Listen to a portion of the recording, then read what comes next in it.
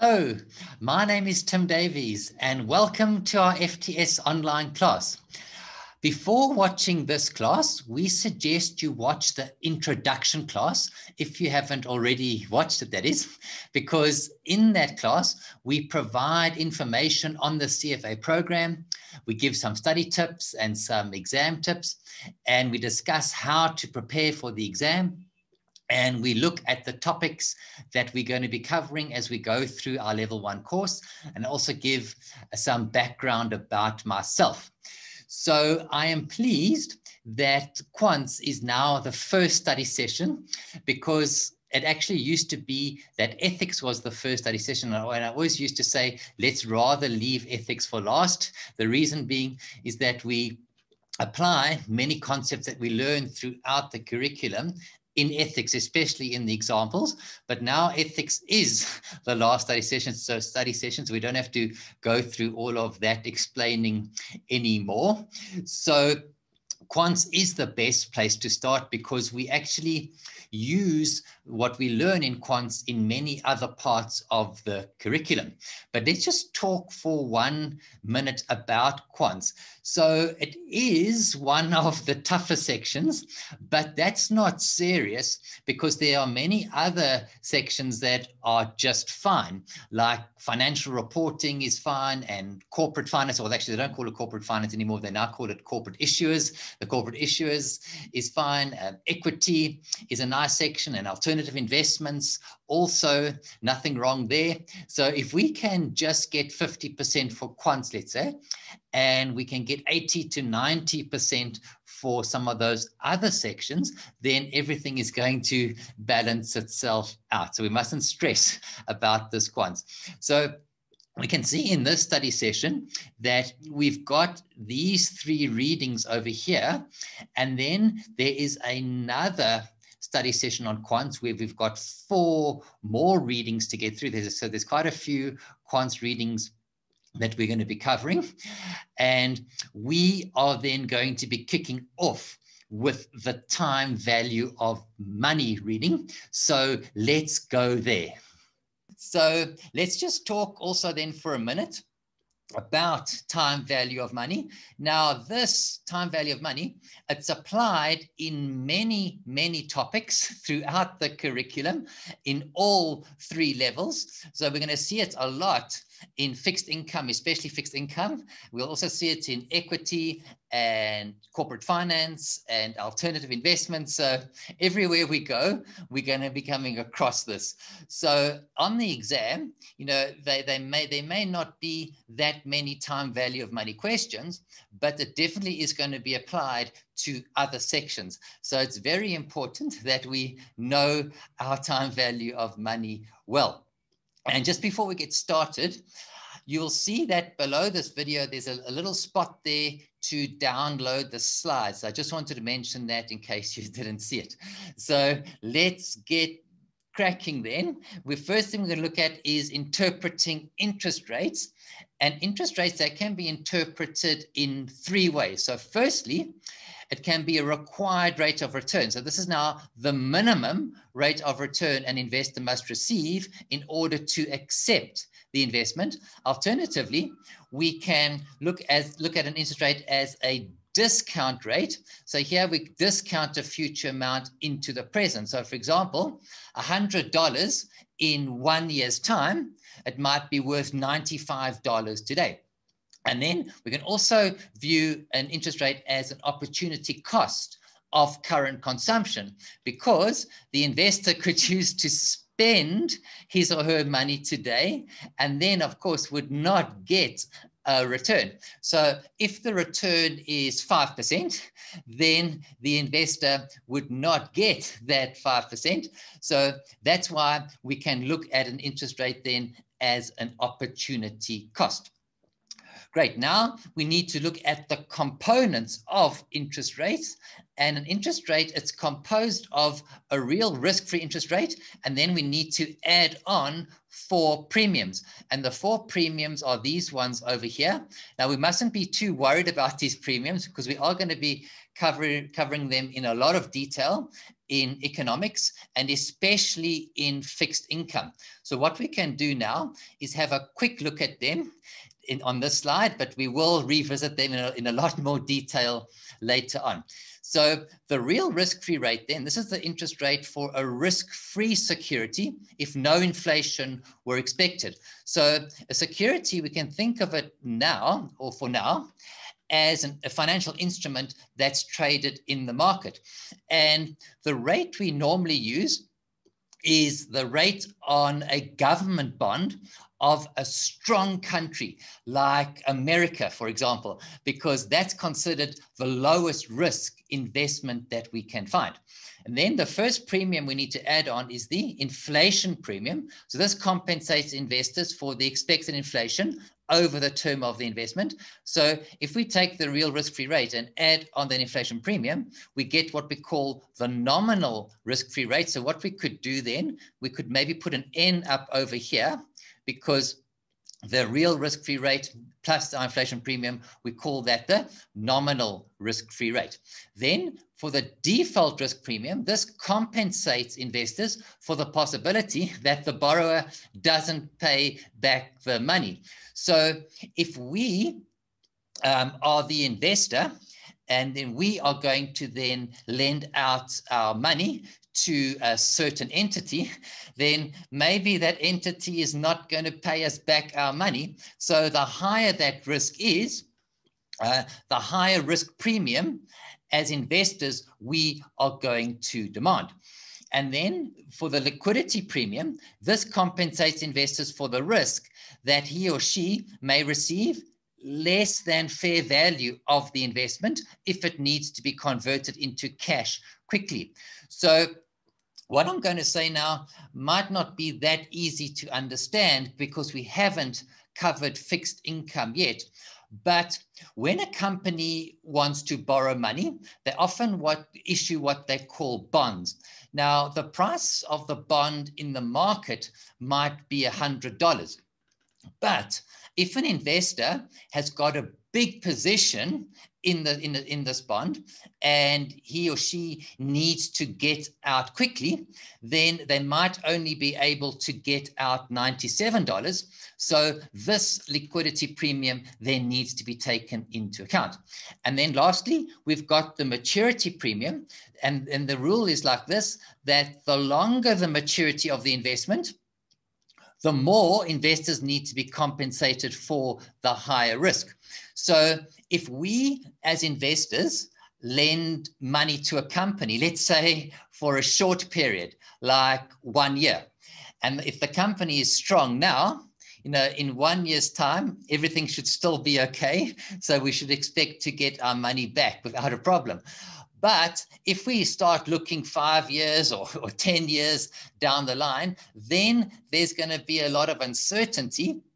And therefore, we need to, and anything can happen. So therefore, we need to be compensated for that extra risk. So the general rule then is that the longer the maturity of the investment is, the more we got to be compensated because there is higher risk. Great. So now we need to move then on to the effective annual yield, or some people also call it the effective annual rate. So what is this? This is the rate investors earn after taking compounding into account. So compounding is when we earn interest on interest. So the effective annual yield, it reflects the annual rate of return earned after adjusting for different compounding periods, because some investments pay their interest on a quarterly basis and other investments pay their interest on a monthly basis. So in order to compare apples with apples, what we need to do, we need to work out the effective annual yield of both of the investments. And this is how we do it. We start with the stated annual rate. So if we look over here, the stated annual rate, this is now a simple rate, which means it doesn't account for compounding within the year. And we also call it the nominal rate, or in America, they call it the annual percentage rate. And this is always an annual rate. So what do we do with the stated annual rate? We divide it by M, which is the number of compounding periods per year. So for example, if the investment pays interest on a monthly basis, then M is going to be 12.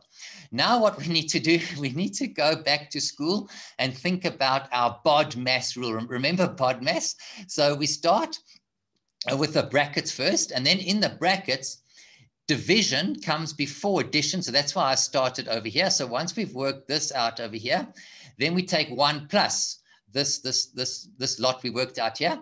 Then we put that to the power of the number of compounding periods per year.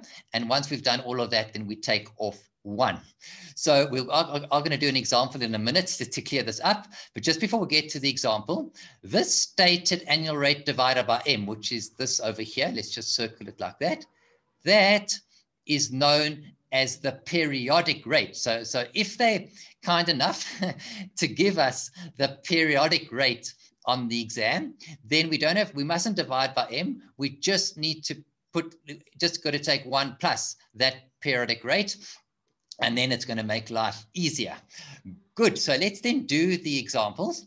So here we have an investment. The stated annual rate is 6%. So that is now the simple rate, or what they also call the nominal rate. So they wanted to work out what's the effective annual yield if compounding is semi-annual. So what we're going to do, that's now in percentage, 6%. So to get rid of the to get rid of the percentage sign, we're going to divide by 100, and so 6% then in decimals is going to be 0.06. So we're going to divide by 2 because we've got semi-annual compounding. So we've got 2 compounding periods per year, and that's going to give us their 0.03 or 3%. So this means that the investor is going to earn 3% per 6-month period. So then we're going to take 1 plus that, and we're going to get 1.03. Now we put that to the power of the number of compounding periods, which is 2. We take off 1, and we get 6.09%. And this makes perfect sense that it's slightly higher than 6%, because that 6% was a simple rate. But now after 6 months, remember, we are going to earn our first bit of interest. So we're going to earn interest on interest. So we're going to get the effective annual yield is going to be slightly higher than the stated annual rate, or the simple or the nominal rate. So over here, I put in the calculator keys because, of course, it's much easier to use the calculator. And unfortunately, if you're using the HP12C like I do, I think I'm one of the few people who still uses the HP12C. But using the HP12C, it's a bit more complicated. So I actually find it easier to use the formula than trying to convert it using the HP12C. So the reason I use the HP12C is because I got given this once many years ago as a gift when I joined a certain company, and I got used to it, but I like it now. But most people don't like it, so they prefer the Texas. So there are the keys there if you're using the Texas, which you probably are. So let's try the next example. Now it's actually the same as the previous example, except now the interest is being compounded quarterly. So what we're going to do now, we're going to take the 6% and divide by 4, because there's 4 quarters in a year, of course. So that's going to give us their 0.0015, which is 1.5%. So now the investor is going to get 1.5% per quarter. So that's now the periodic rate. So we take 1 plus that, we're going to get 1.015, put that to the power of the number of compounding periods, take off our 1, we're going to get 6.14%. Now, this also makes sense that it's slightly higher than with the previous example. We had semi-annual compounding. Now we've got quarterly compounding. So now we're compounding more frequently. We're going to start earning interest on interest sooner, because we've got 4 compounding periods per year, not 2 anymore. So it makes sense that the effective annual yield is slightly higher for quarterly compounding versus semi-annual. So like I say down at the bottom here, the more frequent the compounding, the higher the effective annual rate or the effective annual yield is going to be. And there are the calculator keys. Right. So now this is the last thing we need to look at for this class.